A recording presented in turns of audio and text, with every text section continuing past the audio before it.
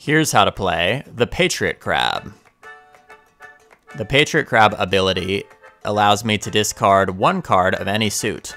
All my opponents must discard a card of the same suit or draw 2 cards. So I'm going to play the Patriot Crab, and I'm going to discard this Ace of Spades. My opponents must respond starting with Rick. Rick does have a spade, so he's going to go and discard that. He doesn't have to draw 2. Michael, on the other hand, you can see that he doesn't have any spades. Michael is mad and he must draw 2 cards. The Patriot Crab combos well with the Imitation Crab, with the Clown Crab,